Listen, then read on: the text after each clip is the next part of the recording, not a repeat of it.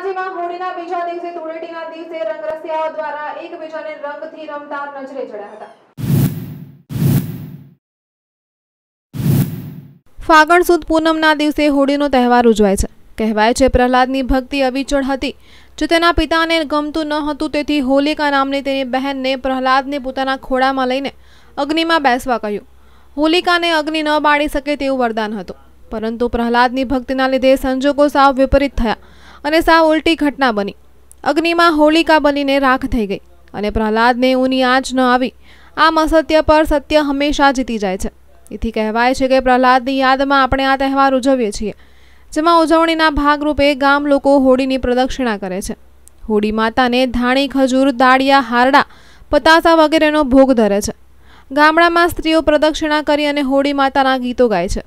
આમ પ્રહલાદની યાદમાં આપણે આ તહેવાર ઉજવીએ છીએ।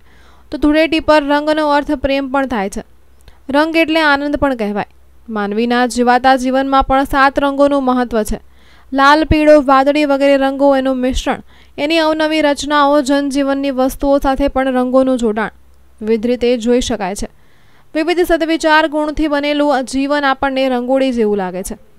ધૂળેટીના દિવસે એકબીજા ઉપર રંગ છાંટવામાં આવે છે। તેની પાછળનો હેતુ નિર્દોષ આનંદનો છે। સ્ત્રી, પુરુષ, ગરીબ, તવંગર, મોટા નાના, ભણેલ, અભણ, આમ ભેદભાવ વિના રંગ છાંટી એક્યની અનુભૂતિ કરી શકાય છે।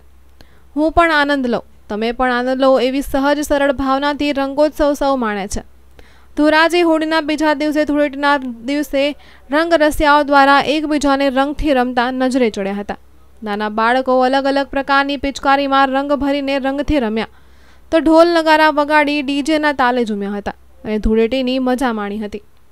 અલ્પેશ ત્રિવેદી સાથે NS ગુજરાત ન્યૂઝ, ધોરાજી।